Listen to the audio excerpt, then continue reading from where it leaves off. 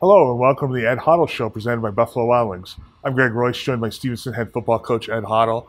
Coach, you opened up the season last week. You played Frostburg State, a team that, very good team that a lot of people expect to go far this year. And just talk about the game and kind of how it went for you guys.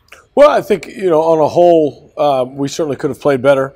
I think there were some things we learned about ourselves. I think that, looking forward to this week, I think, we've had an opportunity to clean up some of the mistakes that we made. And, playing a team of that caliber in the opener is going to help us down the road. Yeah, absolutely. A couple of positives. I thought you had a little bit of success running the football on Thursday night.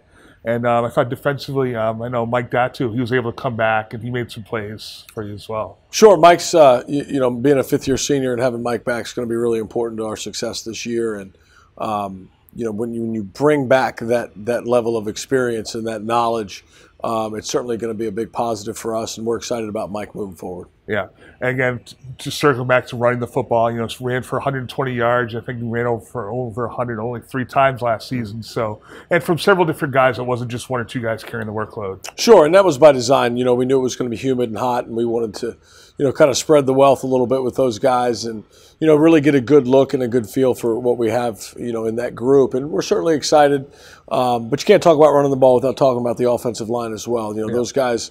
Those guys did a pretty solid job against an aggressive front. But again, I think they learned some things about themselves and learned some things that we can definitely improve on moving forward. Yeah, absolutely. And, obviously now you've had a chance to look at the film, a couple of days of practice. What have you been working on in practice? Without giving away too much, obviously. Well, again, we kind of go back to the fundamentals, the small things. Yeah. For us, if we can take care of the little things, it's very cliche, but the big things take care of themselves. Yeah. And that's very true in football. I think football coaches make football complicated. So we try to recenter ourselves often with, our base stuff, our fundamentals and the process and how we get to where we want to be on Saturdays. Yeah.